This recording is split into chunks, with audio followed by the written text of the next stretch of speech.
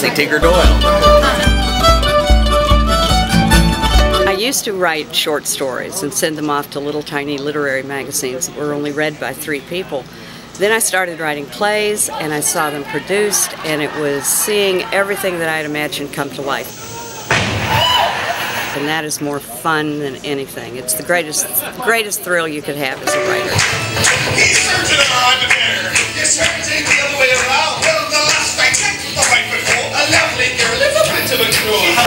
I love Ireland and just all things Irish. I got hooked on it doing an Irish play in college, and any chance I get to do an Irish dialect, I just jump on it.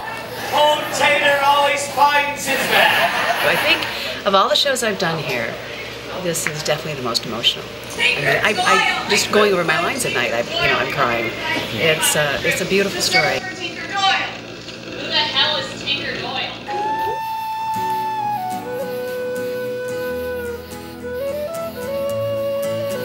All the Jim Joints and all the time. This play is great. I'm working with Kieran Cunningham, an Irish gentleman that I haven't been able to understand a word he said so far, but I keep nodding my head yes like I do. But it's been great fun.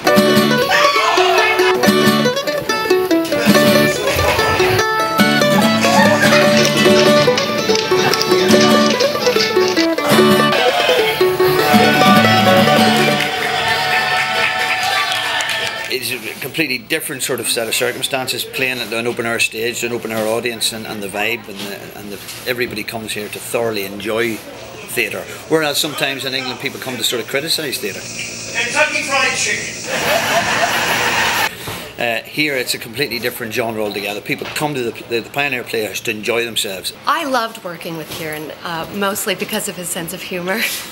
And I don't really share a lot of scenes with him, but I do get to maul him at one point. So that was really fun. Oh, for goodness sake, Charlie! He's Tinker Doyle! This is Tinker Doyle! Tinker Doyle! A man worth searching for! The shiny hills in Carrickfergus.